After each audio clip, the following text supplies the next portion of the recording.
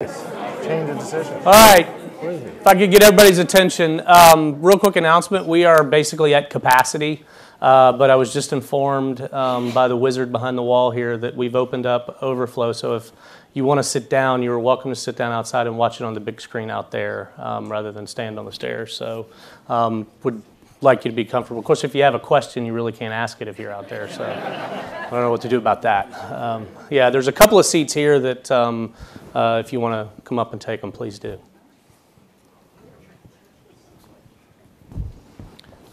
All right. Outstanding.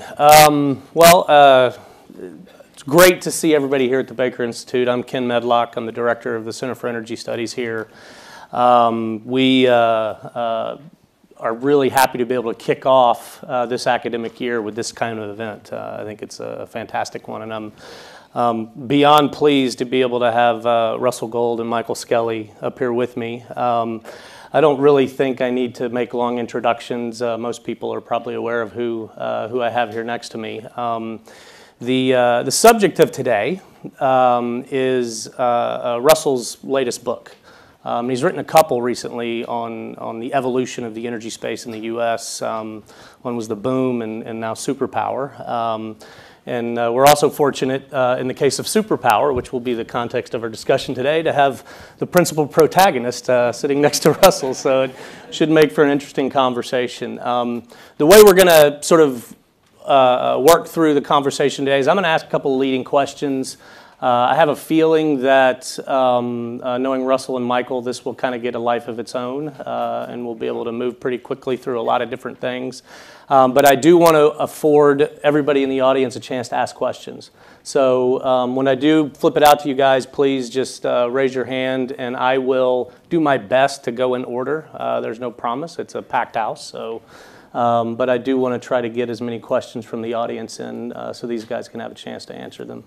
So with that, I will just say the topic of Superpower is a really interesting one to me from a research perspective because going back actually all the way to 2008, a colleague of mine and I, Peter Hartley and I, wrote a piece looking at the potential for high voltage direct current transmission to actually play differential time of peaks in Texas and California, looking at solar power potentially in Southern California and wind in the panhandle of Texas. So when I actually looked at, I remember when Michael was actually working on the Clean Line project, I thought it was pretty novel. I thought it was really interesting. It was a fantastic way to actually play those differential peaks and provide access to wind energy from an area that is prolific in terms of wind energy resource, namely the Panhandle of Oklahoma, to an area that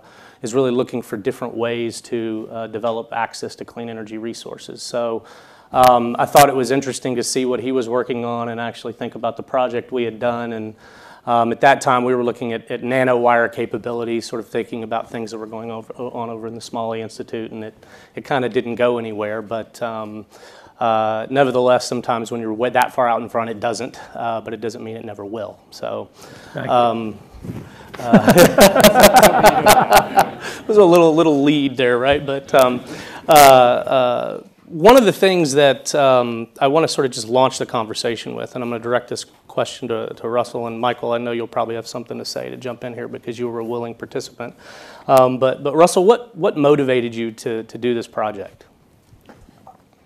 When I think about climate change, and this book is not specifically about climate change, but I think it's informed by climate change, there's a balance between hope and despair that's going on, I think, throughout our entire culture.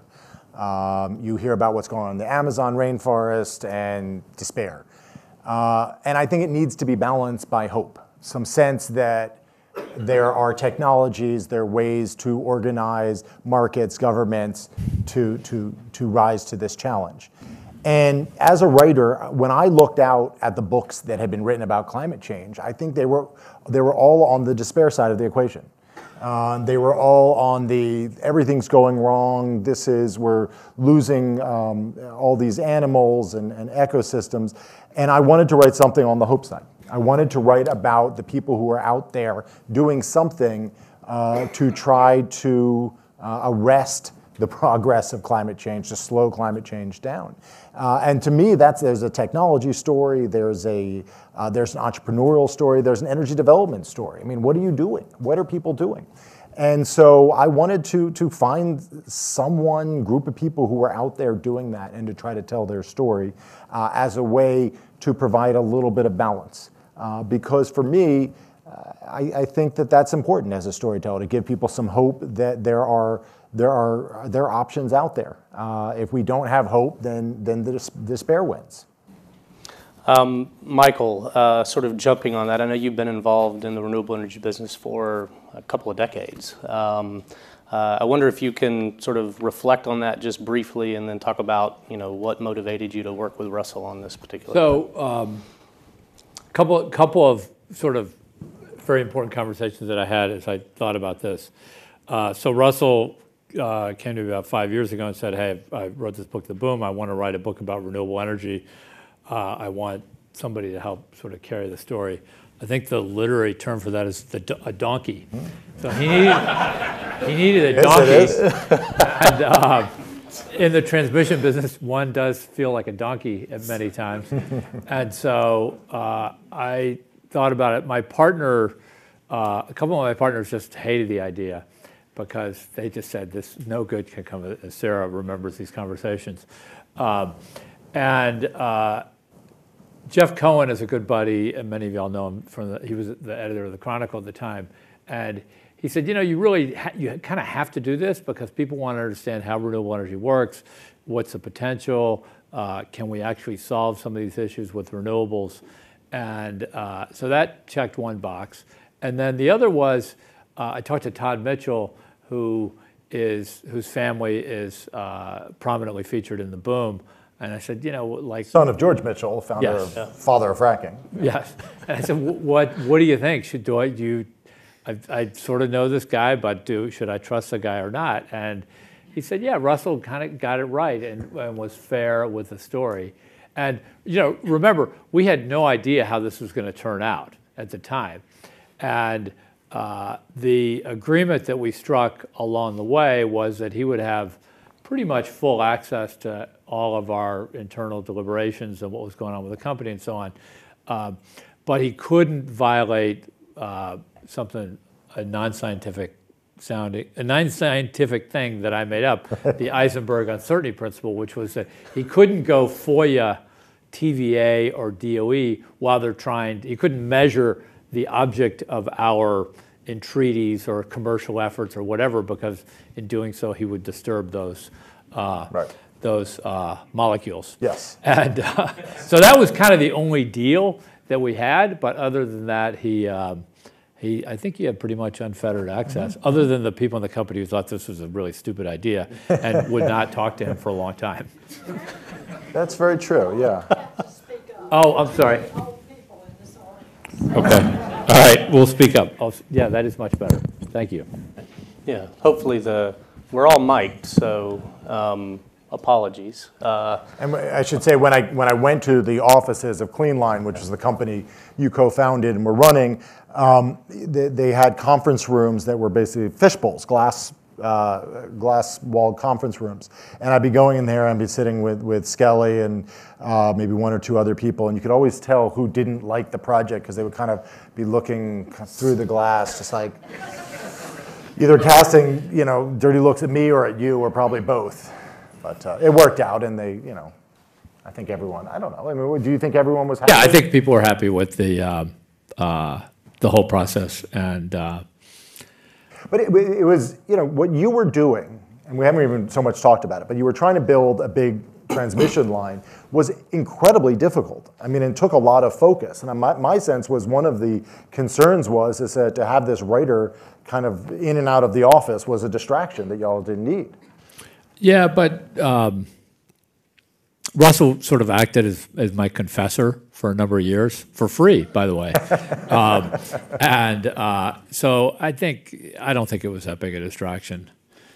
That's actually a great segue into the next question I wanted to ask. The renewable space, and in particular, I know your experience, Michael, it's filled with a lot of challenges and also a lot of opportunities, and those span both the economic and regulatory dimensions. I wonder if we could just sort of dive right into some of your experiences and how they played out and where you think things might be going ultimately.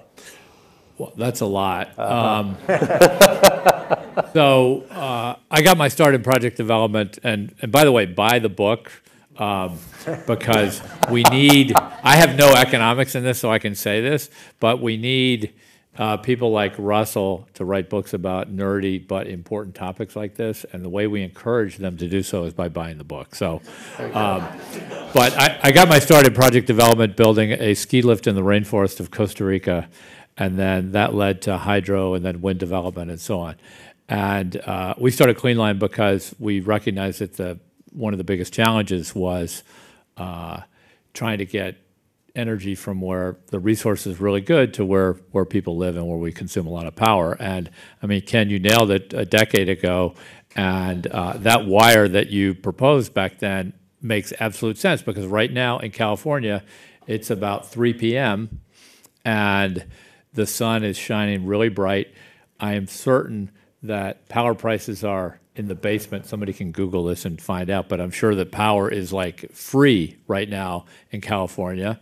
And we're using a lot of power right now in Texas, so we could use some of it. And conversely, the wind energy picks up particularly at night, and as sort of the evening sets in Texas, wind picks up, and we could feed the afternoon peak in California. So everybody, recognizes that this is a really optimal solution to build more grid, to connect resources. It also enables you to have, if you've got a variable resource, by having a more interconnected system, you can better optimize those. So, and we'd spent a lot of time sort of thinking about this and went to a bunch of conferences about transmission, and it wasn't entirely clear what was bigger, the industry of building a national grid or the industry of talking about building a national grid. And so we said, okay, let's see if we could, the only way we're going to figure this thing out, and this is, I think, important as you think about the United States in the context of how other countries are tackling this challenge. We don't have, this isn't France or China or Brazil, where you have a central planning authority that goes and figures this stuff out and then sort of kind of makes it happen. We depend more on a state-by-state approach with limited federal powers, and we rely more on the sort of rambunctious private actors to come up with harebrained schemes and try to make them happen. And we thought that was an advantage to us. So that was sort of the inspiration for starting Cleanline. You had asked about regulatory and political issues. One of the things that really struck me was that in reporting and learning about this project you were working on, which was going to deliver an enormous amount of renewable energy, 3.5, 4 gigawatts worth of wind, that you were running into the very type of bureaucratic delays, lengthy process to get a decision from governments, long environmental reviews, the exact same things that as a reporter for the Wall Street Journal, I would write about for natural gas pipelines. I mean, the same issues. And Keystone at the time. And Keystone, absolutely. I mean, it's the same. So it's sort of fascinating to me that there's, well, maybe not fascinating, I think I can understand why, but there's never been this sort of unholy alliance between renewable energy developers and fossil fuel developers to sort of say, we've got some of the same issues here. We don't necessarily want to expedite this to get a yes, we just want an answer. It'd be helpful if within 5 years we could get a yes or no, because one of the things you dealt with, I didn't think that was going to be a laugh line, but thank you. One of the things you dealt with was that, it took 9, 10 years before you found, to get a lot of the answers you needed to get, and you had your investors sitting there sort of saying, okay, this is a fun ride. We enjoy hanging out with you, but the whole purpose here is to build something. Yeah, so the question is there some unholy alliance? Yeah, we're here in Houston. Is there a infrastructure expedition or? Yeah, I think the key, if we could just agree, the problem that we're kind of high-sided on this thing because we can't agree on carbon, okay, which is really the fundamental issue, and if you can't agree on carbon, people feel like they got to fight about everything else, okay, and so we're in a mess of a situation where if you say, well, the government's not going to do anything about carbon, I got to go fight this pipeline, which makes whereas if you had a price on carbon, then the market could sort these things out, and then you could build the right infrastructure. So if out of Houston, we said, the city of Houston, we agree that there should be a price on carbon. And by the way, natural gas would do extremely well. Coal would do phenomenally poorly. And if you look at even like $20 a ton on the price of gas is actually pretty low. It's a minimal impact at the pump. So if Houston could agree on that, I think we would send a really powerful signal to the rest of the country. So you just brought us into Texas, and one of the things I'd like for you both to maybe wax a little bit on is the state of Texas has over a quarter of the nation's wind capacity. Something like 27% of the nation's wind generation is in this state. A lot of that has been really aided by the CREZ, the Competitive Renewable Energy Zones, the expansion of $7 billion expansion of power lines to move stuff from the west to the east where people live, where load is. And it's interesting when you're actually in West Texas because you can see wind farms and pumper jacks juxtaposed next to each other, and that's just a fascinating sort of thing to see. But Texas seems to be a place where a lot of this stuff has been happening. And I wonder if you could talk about maybe what you see is going right here versus what has gone wrong in other parts of the country. Is it simply because you have to cross state lines and you deal with different regulatory environments, or is it something more complicated? Well, I mean, partially it's because you have to deal, someone in the energy industry has a great expression that we don't have, one energy policy, we don't have one energy grid, we have 50 different energy policies and 50 different energy grids, and it's true. And it's really difficult to sort of negotiate your way through that. But, it would be sort of a fascinating experiment if a politician would come out and say, look, here's what we're going to do. We're going to socialize the cost of building a new power grid. Not a new power grid, but an overlay, a second power grid that's going to move around a lot of renewable energy. And I think that the result will be a lot of jobs and a lot of construction and much lower wholesale prices. So we'll all end up saving money and we'll all pay a little bit more on our bill. And the kicker to that would be, and that's exactly what Texas did. And it succeeded. So, the Texas experiment essentially was to go out and build a new grid to these competitive zones, the CREZ zones, to enable the construction of wind, to spread that cost around so you didn't have private actors coming out and having to take the chance. And I think it's been a remarkable success. I mean, we have a very robust renewable energy industry. We've got very low wholesale costs of electricity. And with the exception of the odd this afternoon where prices at $9,000 per kilowatt hour, the system works. And frankly, that's not an example of the system not working. That's just the way the Texas system has been built. We don't have brownouts and we have good average prices. So, a couple of really important dimensions of that. So in Texas, we have a separation of the people who run the grid and the people who own generation. And that's super important. In other jurisdictions, if you build a transmission line, you may hurt some other generator, okay, because you're going to equalize the price of power. By separating those two, you keep the generators out of the interfering with how infrastructure decisions get built. That's a super important piece of our design in Texas.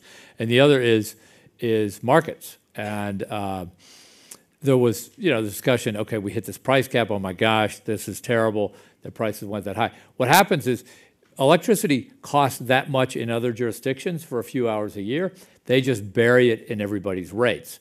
And what happens then is nobody really knows, and so you don't get the innovation cycle that we get in Texas. So what's happening now is every storage developer, energy storage developer worth their salt, is ordering batteries and trying to get projects built for next year. So this price spike that we saw last year or last week will be either the last, mark my words, don't send me your bill if I'm wrong, by the way, but will either be the last or the penultimate spike that we see in Texas, because you're going to see a massive influx of solar and storage chasing that very price signal. And that cycle of innovation is dramatically accelerated by really healthy, robust markets. So the idea is you go out and you build solar, because if you look at the long-range forecast or the next week forecast, okay, it's going to be 100 in Houston, Dallas, Austin, and San Antonio, so I know prices are going to spike.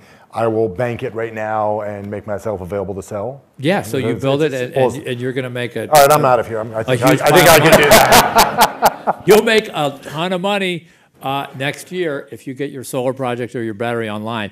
And now that's the great news. The bad news is you're not the only person around with that idea. So the party may only last a year or two, but the benefits of sometimes destructive competition will accrue to consumers. Will you be able to get the power, though? Do you need to build that solar close to Houston or close to Dallas?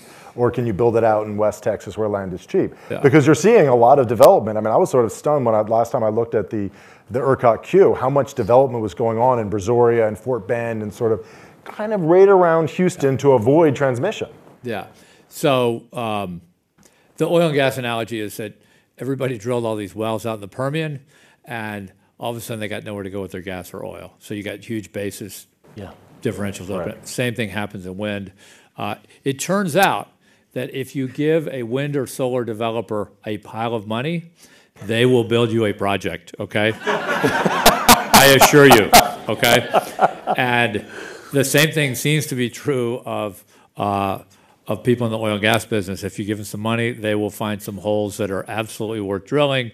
And so one of the biggest challenges on the renewable side of things is that we're just, the world is, as we know, at least for the moment, awash in money, and projects are getting built sometimes without a completely clear understanding of some of the congestion risks that they might be stepping into. This actually raises another point I want to get to.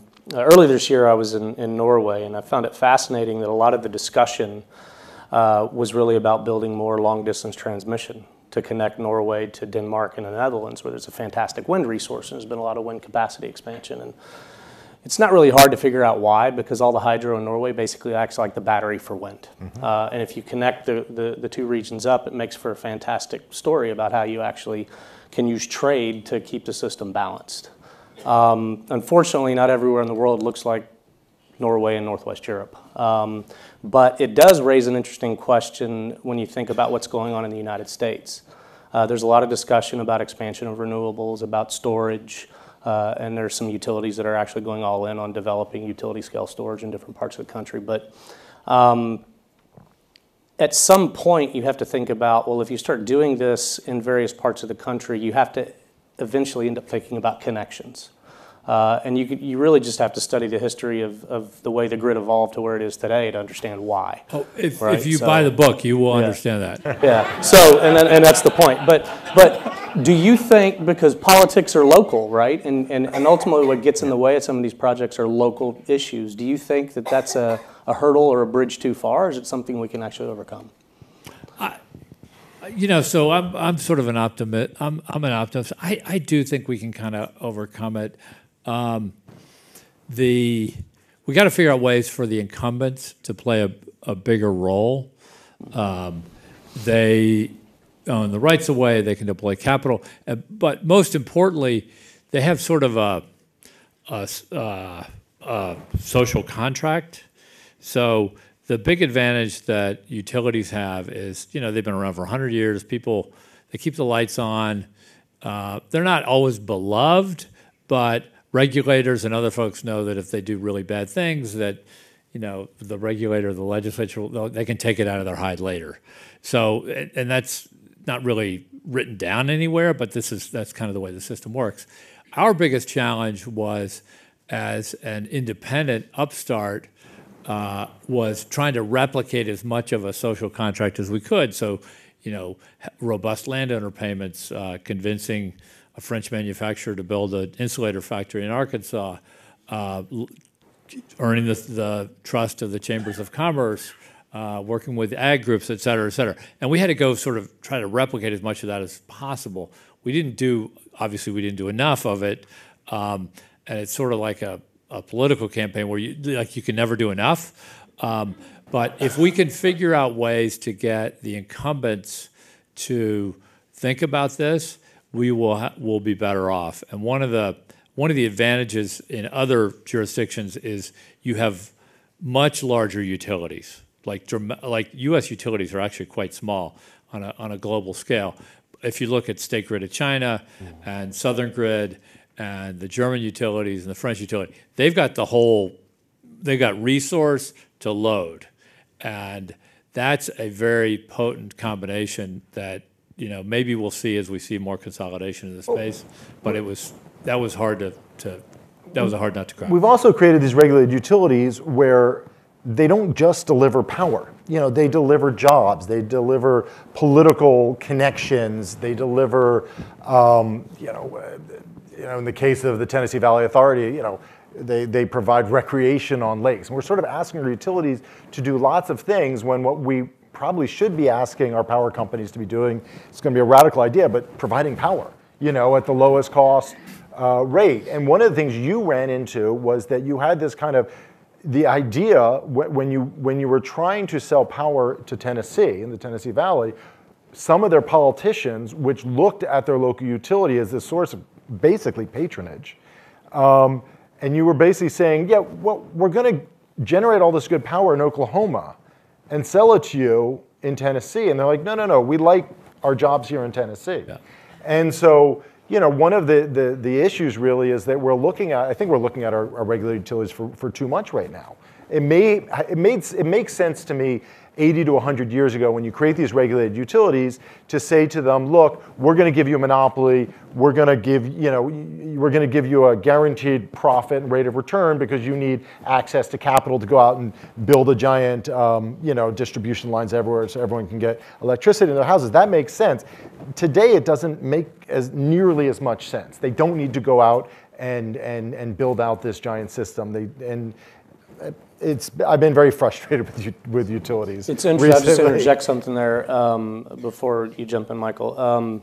You're really talking about utilities were looked upon to provide public service obligation, right? They had an obligation to provide power to the local community, to the local area, region, whatever it may be, how large the utility is. But with the evolution of technology and the ability to actually do different things in the power grid, long term, it's sort of the question I think maybe underneath what you're saying is that public service obligation diminishing?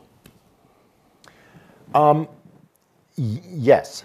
I mean, I think, absolutely. And I also look at the track record of some of these regulated utilities, which should have an incredible advantage, low cost of capital, guaranteed returns, and yet what are they doing? Southern companies going out and building this giant Kemper facility, which was a massive boondoggle. They're building a nuke that's running billions and billions of dollars over budget. I've spent most of this year reporting on PG&E out in California, which has just had a host of problems. And frankly, I'm still trying to figure out how a company comes out of bankruptcy in 2004, is a regulated profit, a regulated utility, and goes back into bankruptcy 15 years later. If someone can explain that to me, I'd appreciate it. So there's something wrong with this model. There's something wrong with the regulated utility model. And I'm not convinced we need them. I don't think the evidence is there that we need them for the social compact, for the provision of power. And I think at this point where we are talking about an energy transition where people are interested in an energy transition because it will provide lower carbon resources and it will provide lower price power by and large as wind prices keep coming down and solar prices keep coming down. We need to have more innovation in there. And regulated utilities are not known for being innovative. It's interesting. So by the way, for those of you who don't track this space very closely, everything that Russell was just talking about is a major point of debate across the country in public utility commissions, et cetera. So it's a very active space that the public, unfortunately, doesn't know a whole lot about. But it's a very... Maybe a quick, 30 seconds on where we are with wind and solar. Please, since yeah. the president tweeted that it's not working. Basically, all you know, you should talk quickly because if the wind goes out in West Texas, we're going to lose the mics. Yeah. There you go. So wind energy, all you got to remember about wind is pi r squared, okay? So r is the length of the blade, that's the radius, and every time you increase the length of the blade, your swept area, okay, which is what a wind turbine does, it sweeps the area, the wind blows through, and it turns that air into mechanical energy and then electrical energy. And when I started doing wind, I don't know, before the dawn of time, machines were 47 meters in diameter. The new GE machines, offshore machines, are 220 meters in diameter.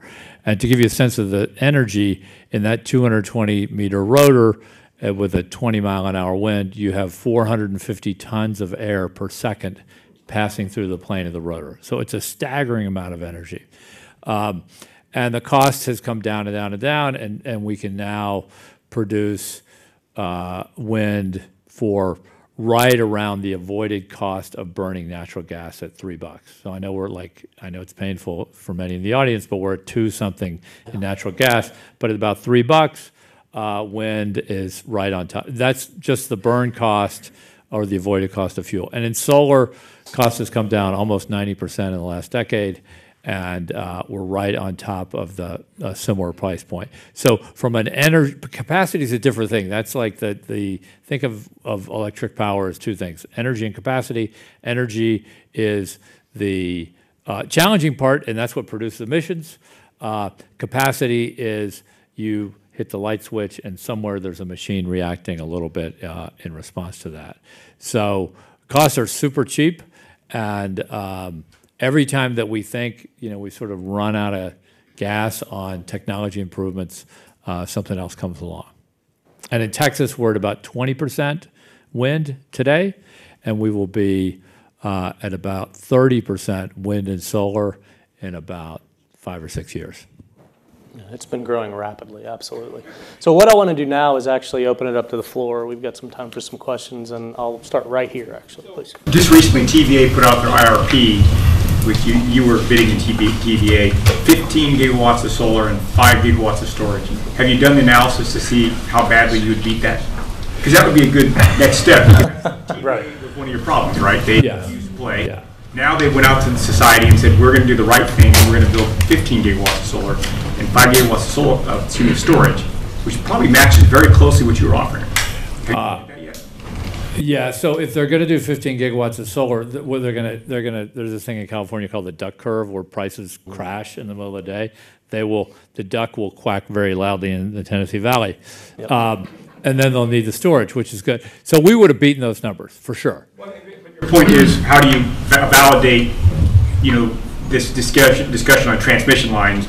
And this is a perfect use case because you had very specific numbers in dollars. You could very easily compare to what the utility is very publicly having to put out their plan just recently. So So we went round and round and round with TVA. At the end of the day, they were under a lot of pressure from Senator Lamar Alexander to do nothing, and that's what they did. And we showed them on many occasions, this is why it's cheaper than all these other alternatives, but it didn't really go anywhere. This was part of the Eisenberg uncertainty principle. It was like, Russell, you cannot FOIA their internal discussions while we're trying to get them to do this, because you'll mess it up. But afterwards, we did FOIA the internal discussions. And TVA, which is a federal agency, essentially came back and said, we can't provide to you how we arrived at our numbers. So it was a black box. And I said, well, that's, usually when you have something like that, they'll say, well, it's a business deliberation and the company involved. And I said, no, the company involved will be fine with it. But they didn't want to. And I, to this day, suspect that those numbers don't really ever exist. And if you look at the IRP, actually, the numbers that they use for wind to try to figure out, the numbers for wind are much higher than what they could have bought at. So instead of saying, well, we had one company that came in and was trying to sell us for $18.50, right? Was $18.50 per megawatt hour? They're sort of gaming the numbers at like $30 or $40 per megawatt hour. And I remember when I read this was after the book came out, just sort of scratching my head, sort of saying, where are they coming up with these numbers? They don't make any sense. They have an actual company that wanted to come in at lower, so at least give it a $25. It was very bizarre, and they have not been called to account fully for it yet. Up here. Yeah, a couple things. First, a lot of the eastern U.S. knows a lot about what they don't want. Any idea where those electrons are going to come from? And second, Michael, something you mentioned about the supply in Texas and the daily variations in demand in California. That's going to have to make ERCOT an exporter. Is that Exactly.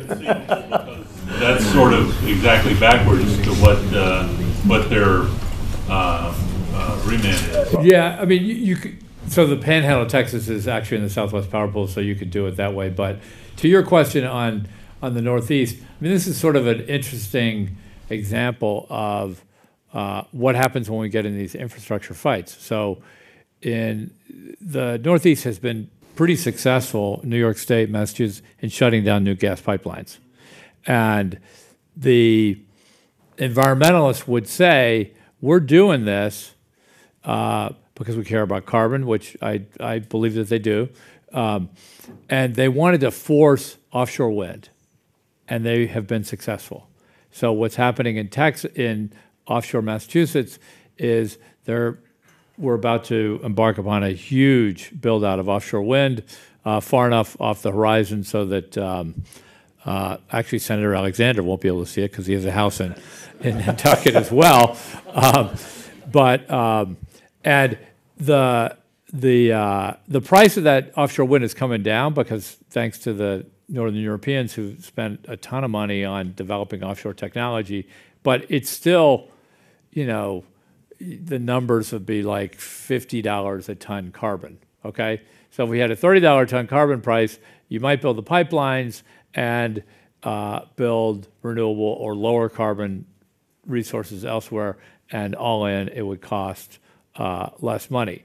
But when you make resource decisions based on infrastructure, you do end up with suboptimal outcomes if you're just into the numbers part of this. Now, but I also understand that it is a real thing that people in Massachusetts want to know that their electricity is coming from turbines out in the water. Like that's a real, that would be kind of cool. Like when I if you ride the train in France, you know that it's coming from almost all carbon-free nuclear power. It's kind of an interesting thing to think about. So, just to answer your other question, I think that answering the question? What? No. The ERCOT question, the export question. There's a very simple solution. I think my sense is if you were to somehow write a law that would make sure that the PUC of Texas is not superseded by the federal government. In other words, that Texas, even as an exporter, is not really involved in interstate commerce. It's sort of a fiction. Then I think that would solve all problems, and Texas could become a major exporter. I think that's the one holdup is they, Austin doesn't want to be regulated by Washington D.C. on this. Yeah. So even though the clean line lines weren't built, the need for not yet. We'll get to that. Interstate is going to continue to grow. We had lines built in Texas. That was sort of a unique circumstance with the CREZ being in state. So what is it going to look like that's going to get us major high voltage lines built in other parts of the country? So, not to give away the ending, but so we ended up selling off our projects one in New Mexico, very confident that'll go into construction next year. Another one from Kansas to Indiana, bought by a company called Avenergy, which is owned by a very tenacious Ukrainian immigrant who's very successful in the power industry. I think he'll get that done.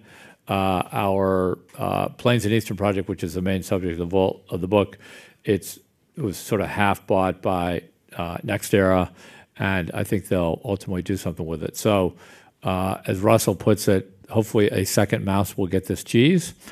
And so where do we end up? I think we'll get a couple of these big HVDC lines done. We won't, it feels difficult, at least in the medium term, that we would have a Chinese type solution where they have done a massive, massive infrastructure build out over the last really 20 years or so, and built many, many billions of dollars of extra high voltage lines.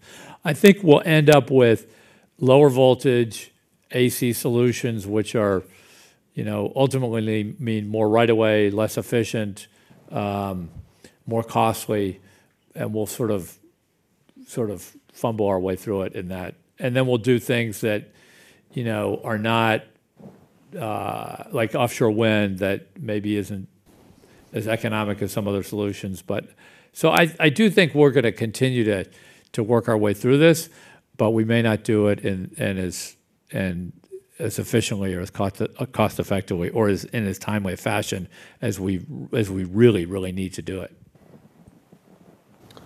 Back up here in the back. Yes, I'm a German citizen besides an American citizen, and Germany has a rather progressive energy policy because at one point in a parliamentary maneuver, all the Christian Democrats left the chamber and the red-green government managed to pass the very progressive energy policy that Germany has, which is a national energy policy. And I would ask you, gentlemen, how's that going to happen here? Are the Republicans one day going to disappear from the chamber and everybody's going to decide, because by the way, my understanding this was done like in an hour and a half. They passed all these things concerning German wind energy, German nuclear energy, and all this sort of stuff. And then when the conservatives came back into power, it was impossible to take away because it was quite popular. And I was just asking you two questions. Don't we need a national energy policy to address the issues that you've been raising? And if so, how is that going to happen? It's been my experience that political solutions don't come about until the technology and the market case is pretty much there. And then the politicians will sort of ride through it. Here in the United States, we'll ride through it in the last minute and claim victory, even though a lot of the work's been done. I think we're heading in that direction with the lower priced renewables, with storage entering, with more storage. So I think we're entering a time when it is possible for the politicians to come to an agreement and sort of ride in at the last moment. To go back to this, we've been discussing offshore wind. 20 years people tried to do offshore wind. For 20 years it was beaten back by regulatory and lawsuits. And then all of a sudden, there was a technology change. But also what happened is that the offshore wind industry in the United States kind of came to a realization that if they went to state capitals in New England and said, hey, look, that dilapidated port, we can come back and bring jobs. And they sort of found the special sauce to make it more palatable. So the energy industry, the renewable energy industry, hasn't found quite that special sauce yet.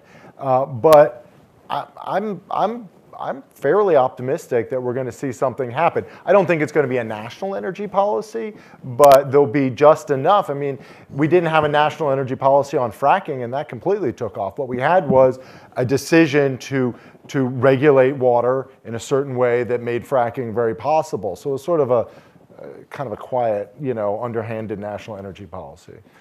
The other thing is that I do think that the conversation on carbon is really moving along, and particularly in the last 18 to 24 months. And most Fortune 500 companies are doing a fairly detailed look at their the carbon intensivity of their operations, and they're trying to figure out what to do. Now, as they take actions around this, the electric power side of this equation is probably the easiest to solve. Once you get into transportation and other areas, low-grade heat, et cetera, then it gets really, really hard. But most companies out there are trying to figure. This includes oil and gas companies who are, that for them it's obviously particularly difficult, but there are things that they can do to reduce the carbon intensivity, and there's people in the audience working on this topic. It feels a lot more real than I don't know, the last, maybe it was 2010 when we had the other big debate. Okay, go ahead. For a two-part question, is the federal government still giving subsidies per kilowatt hour produced by wind power? And what does it cost to build one big turbine? Yeah. So does the federal government still subsidize wind and solar? Right now there's something called the production tax credit, and that begins to fade out in 2020, and by 2023 it's gone. And similarly with solar. So you have to get the project on. There's a bunch of tax rules and so on around this, but basically it goes away. And in general, the industry is fairly confident that we can hit the price point that I was talking about a little bit earlier. In terms of the cost of the machine, it just depends on the size of the machine. The bigger, the more costly. But there are efficiencies. I remember our friend pi r squared. The pi has a fixed cost and a foundation which doesn't scale as, there are economies of scale with bigger machines and so on. So those are all kicking in. Is it like $2 or $3 million? Or? Well, a typical machine that you might see in West Texas, call it a 3 megawatt machine, all in, that's about $3 million. If you'd like one for your ranch, I have some friends who I'm sure could hook you up. Right over here. Yes, two questions. First, I enjoyed the book very much, but the question is, how important is the compatibility of storage to the future growth of renewables? You talk about them, and I'm wondering, with Tesla and other companies investing millions, are we pretty close to a long-term storage issue that is addressing this compatibility aspect? Second question is there a possibility to lay these lines underground? We can lay them offshore. Is that an area of technology, or is it economic? No, let me go with the first one. So, because Russell and I differ on the second one. On the, what was the first question again? Storage. Okay, so we've had this challenge before. Back in the 60s and 70s, we built a bunch of nuclear power plants, and then we had all this electricity at night that we didn't know what to do with. So we built a bunch of pump storage facilities where you pump water up a hill, put it in a reservoir, and then during the day you let the water come back down the hill when you need the power, and run a turbine with it. So those are expensive and difficult to build. Today's predominant form of new storage is lithium-ion batteries. And we all carry those around in our pockets. So we're building there's a lot of capacity in lithium ion in the world, and the costs are coming down. We'll probably get to about half of today's cost in the next, 6 years or so. Once we get to there, we sort of, the curve starts to flatten out. And it's short duration storage. So ironically, lithium ion is best for solar when you're trying to move intraday. Wind doesn't really have if you spread the wind out enough, it doesn't show up all at the same time. So it's a little bit less of a challenge. You can integrate a lot more wind than you can solar without a lot of storage. But there are a bunch of people that are working in the labs. I'm on the board of one of these companies across the country, trying to crack this nut of long-term storage, of storing energy for days, weeks, even months at a time. And there's some exciting developments out there. So I'm optimistic. Well, I would also say, even without storage, if you build a big enough grid, because North America is a continent and it's always windy somewhere and it's usually sunny somewhere, that you can even without storage, you can move around enough of the electrons to lower the price and to integrate a lot more renewables on the grid than we can right now. And then when you start adding storage, it only makes that more efficient. So underground, that is a huge debate going on right now. There's one project in Iowa into the Chicago area that plans to bury a high voltage direct current line next to the Canadian Pacific Rail corridor. It is more expensive to do that. And there are some very legitimate questions about whether it's going to be too expensive, essentially. It breaks the economics of it. Technologically, absolutely no question. Can be done. It's being done. It's being done in Germany. It's being done in other places. We have the technology. The economics of it are not clear. Maybe Elon Musk could take his boring company and figure out how to drive down the cost. Honestly, if I were running ARPA-E, the federal government's R&D, energy R&D, I would be looking for ways to drive down that cost, because if you can bury these lines, I think you probably have a better sense than I, but at least half, I think, of the opposition disappears. Yeah, for sure. Right here. Two-part question. Can you heard more about the potential role of microgrids, how they can be integrated and provide the local needs and diminish the needs for big transportation of energy? That's one question. The other one is on the storage. The role of natural gas, an example in the Permian, to compensate for the intermittence of wind farms, and how do you see that role into the future? So on microgrids,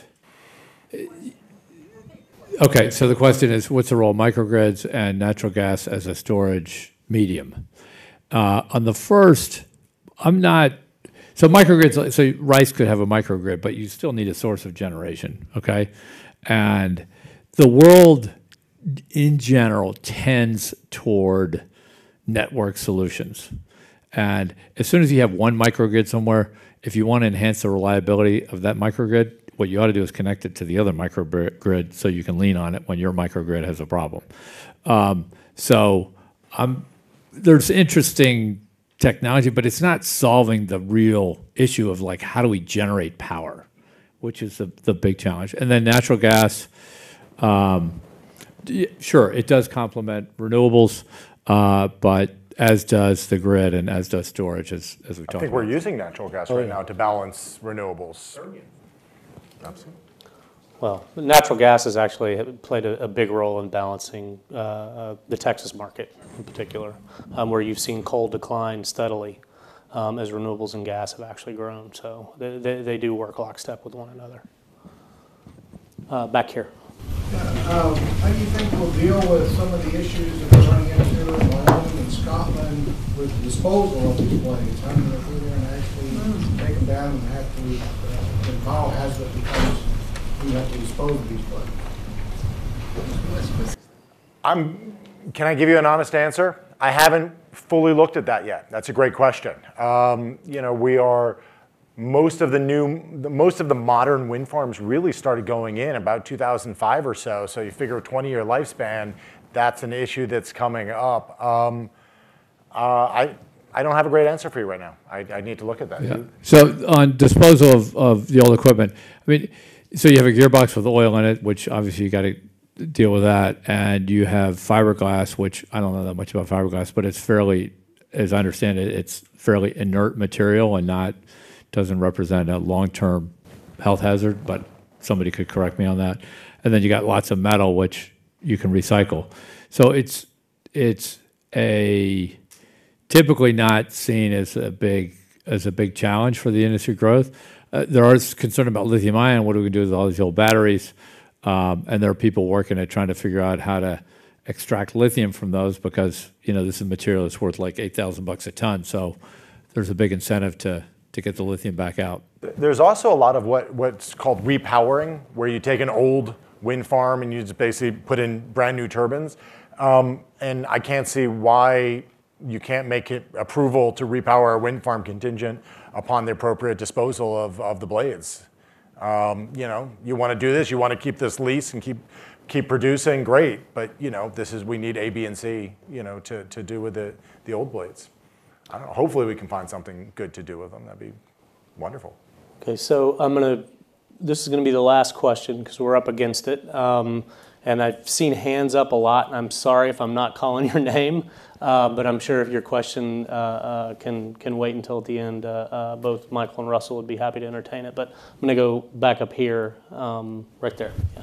Yeah, so on a high level, can you explain how the commercial structure works for some of these renewable developments? Like if you're generating solar power and you're basically getting 0 money per kilowatt, how do you make money on that? That's a really good question. So, so first of all, like how does that happen? Like how do you get $0 per kilowatt hour? There will be times when you're generating, okay, and you're not getting paid. Other hours you're getting paid a lot, and so you're gonna project that forward and estimate what your long-term revenue stream is going to look like, and hopefully you're right. And you can also get people to take the other side of that trade. So there's lots of hedge providers and other people that participate in the market. Alternatively, you could just build a Bitcoin farm there when you've got. That is a thing. That is actually a thing. Yeah, absolutely. Well, everybody, please join me in thanking both Michael and Russell.